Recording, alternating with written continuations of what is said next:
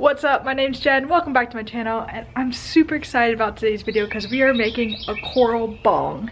Now, I have made this coral bong once before, and it got cracks in the bottom and didn't work out, and I ended up smashing it.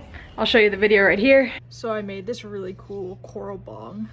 That's where you smoke through like that. That's the bowl, and that's the carpal. But it's got some cracks at the bottom, and I can't fire because it just won't work. So today we're gonna smash it. All right, here we go. And there we have it. Time to make a new one. Now we're gonna restart. So a couple of days ago, I went ahead and threw the base form. So this is what we're gonna build all the coral off of. And yeah, I think this is gonna look pretty cool. I'm pretty excited about this, so let's get started.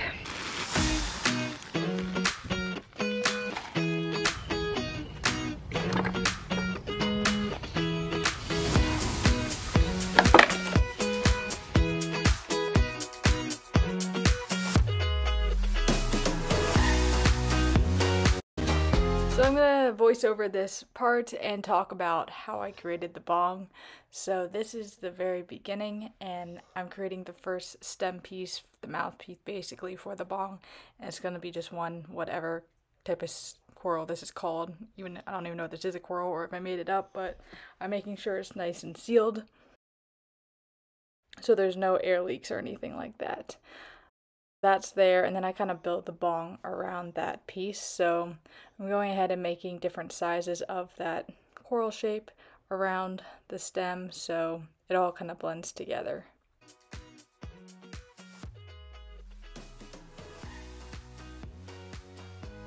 And that's me testing it, deciding kind of where I want the bowl to be in relationship to the stem. So I'm going to put it on that left side.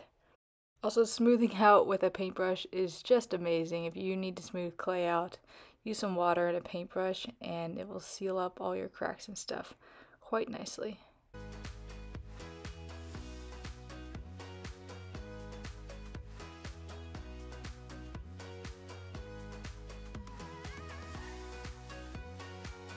Alright, I think that's looking pretty good.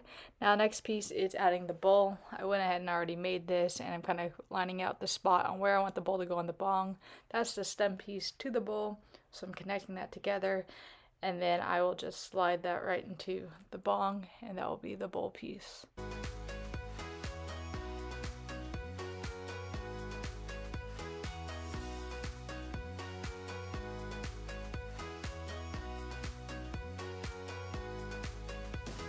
Alright, and then that goes right in there, and then I seal around it, and just like that with an extra coil to make sure it's a nice tight seal. And then I'll usually leave that kabog skewer in the whole time I create this bong to just keep that stem stable because the clay is soft still. And then I went ahead and made other corals that looked like the bowl coral and put that around it just to make it look natural and flow.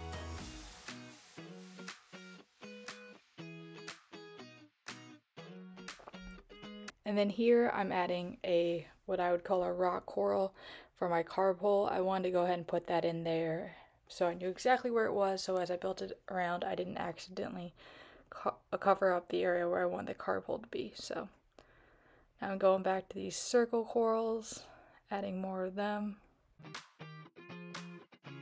Then I decided to do this kind of layered coral, and this was a lot of fun, kind of seeing how the layers, just placing the layers and making it kind of look natural. I don't know, I really enjoyed making these ones, so. And they were really easy, much easier than I thought.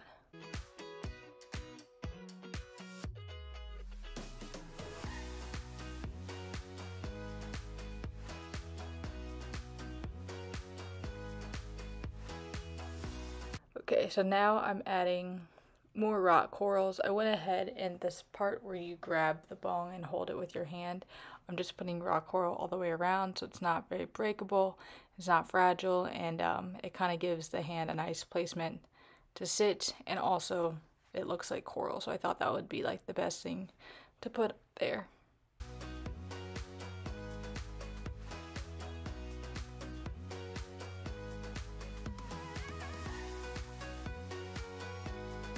And then next is adding details. So I thought creating a bunch of holes into this rock coral would look good and give it more of a coral effect, and it did. I really love the way this looks. I think it came out nice. And then for these types of corals, these circle ones, I really struggled getting what to do for the detail.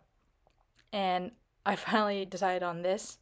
It looks a little wonky, but I think with the glaze, it will all come out and look nice.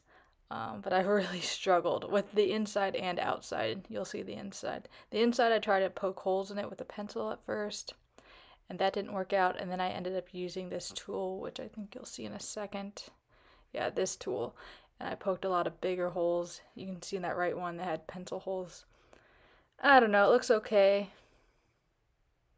I don't totally love the inside, but I think with glaze it'll look alright.